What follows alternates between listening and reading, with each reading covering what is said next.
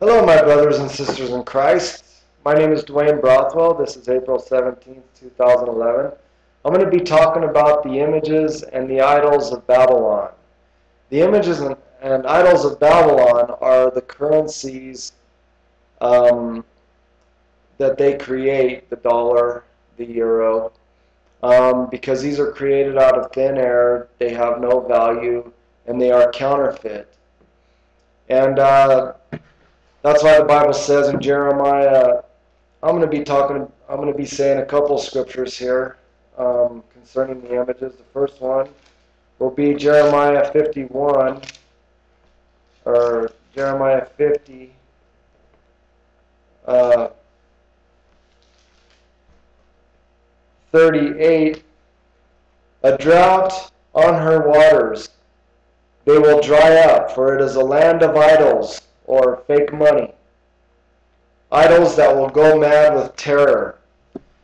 Or the King James Version says they have gone mad with their idols. You know, with this banking bailout and all this money created out of thin air, they've gone mad with their idols, and they've created all of this trillions and trillions of money.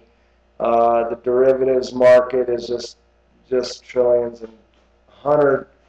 They say it's 1,000 trillion, 1,000 quadrillion. Boy, I don't know, just some outrageous amount of money in derivatives. So they've gone mad upon their idols, and when there's too many created, then they lose value, and you know, the sea is going to dry up. The bank sea is going to dry up. Another scripture is Jeremiah 51:17, and let me go there. I'm reading in the NIV version. Of course, some people don't like the NIV, and you can use the King James, and you'll find that it all comes to the same understanding of what we're talking about here. I do study out of the King James. I go to the Strong's KJV on the internet, and I study the Greek and the Hebrew through the Strong's website there. I don't know if it's Strong's website, but it has the King James version and the Strong's format, I guess it is. Anyway, it says in Jeremiah 51:17 in the NIV, it says, "Every man is senseless and without knowledge. Every goldsmith is ashamed by his idols. Her images are a fraud. They have no breath in them. They are worthless, the objects of mockery. When their judgment comes, they will perish." God's judgment is coming upon the currencies. And they will die, because gold is the only real, true, honest currency. You can't counterfeit it. And, money is counterfeited, and this is how nations trust in idols to save them. So anyway, Jeremiah 51:17, "Every man is senseless and without knowledge." That means that we did not have knowledge of our money system. We didn't understand how it worked. So because of that lack of knowledge, we have in the Strong's, in the King James Version, it says, "Every man is brutish by his knowledge." That means wasted. Another word that you could use is "every man is broke by his knowledge."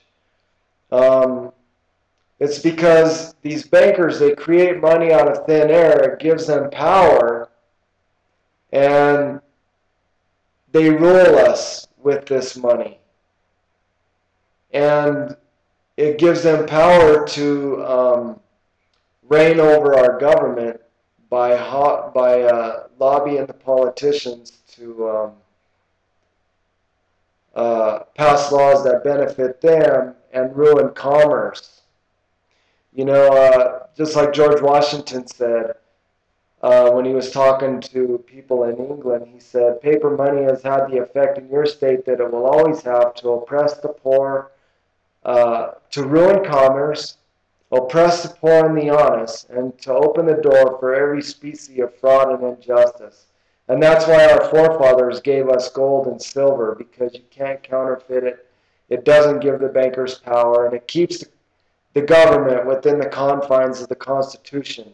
And that's why our country is so messed up right now, is because our government has gone way out of bounds with this money printed out of thin air.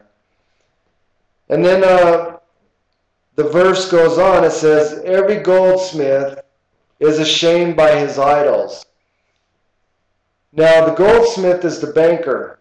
And when the people wake up, the angel of light is going to come down. That's Revelations 18:1 through 2. It says, and I saw an angel descend from heaven having great authority, and he lightened the earth with his glory, and he cried mightily with a loud voice, saying, fallen, fallen is Babylon the Great.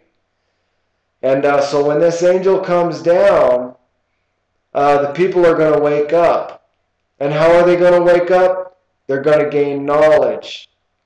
You know, the Bible says in Daniel 12:4, it says, God told Daniel, seal up the words of this book until the time of the end.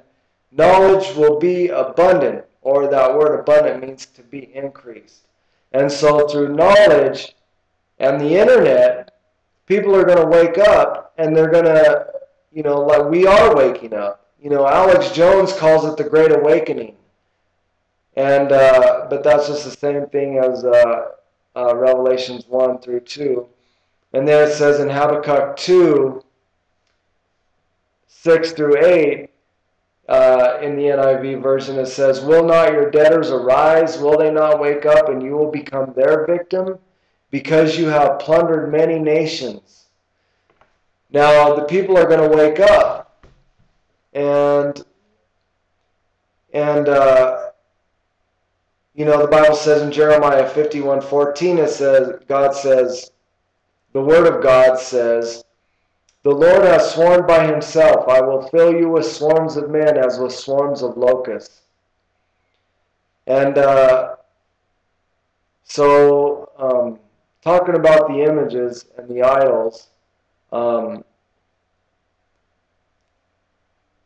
anyway, the images and the idols are going to die, and the people are going to wake up, and the banks are going to crash. One thing we should do is we should trade in our fake money for gold and silver, because money is going to crash, the dollar is going to crash, and right now you see that silver's at $43 an ounce, and it's going to go much higher. It's going to go until the dollar is dead. It's just going to rise and rise and rise until the dollar is completely dead. And so if you don't want to partake in the plagues of Babylon, then I would suggest that you start trading in your fake money for some gold and silver. You know, we could always get, you know, leave your comments at the bottom of the page and give me your ideas, and we could talk about them and find out, you know, how we're going to come out of Babylon. And anyway, I guess that'll be it for this video. And I know I'm not that good of a speaker, but I sure hope you get that I'm getting the message across, and hopefully I get better at this speaking as time goes on, and just have to go with it and see what happens. You know, God is in control. So God bless you, my brothers and sisters, and see you next video.